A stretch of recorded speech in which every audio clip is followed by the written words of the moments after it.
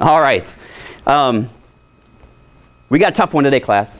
All right, we got these triangles here, and I got a challenge for you. These triangles may look like AE is equal to IG, but we've learned in math you can't just make those assumptions. We can't make those assumptions. We need a solid proof to know for sure if AE is equal to IG. And I'm curious if, as a class, we can work this out and do this together. What would that look like? When am I ever doing this? Proof. Are you serious? Proofs? Well, Yeah. well, yeah, I mean, you may use proofs, you may not, but you know what, when you do proofs, do you know what you're getting when you do proofs? You know what your goal should be? Your senior year in high school, I want you to go on the best spring break trip ever. I mean, imagine somewhere where right now you think your parents would never let you go. I mean, like flying with your friends and going somewhere and getting there and somewhere. And you know why it should be your goal? Because when we do proofs in mathematics, I mean, we're obviously proving something here, but there's a lot more happening. We are training our brains to do something very important.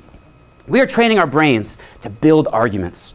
We are training our brains to take things, pieces of information, and to see a goal down the road, and to take those pieces of information and try and learn how to make a logical argument that goes from A to Z with no holes, so our parents can't poke a hole in our argument, right? We want the perfect argument of why we should go on that spring break trip, or why anything.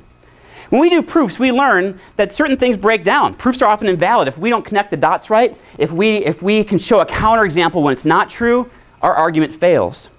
We have to learn to give arguments that are sound, that are reasoned, that are logical, and present it in a way that people understand. So if you work hard in geometry, Gina, if you work hard in geometry, and you start learning some of the notion of logic and of proof and of reasoning and argument, then your goal is I want you to construct the perfect argument your senior year.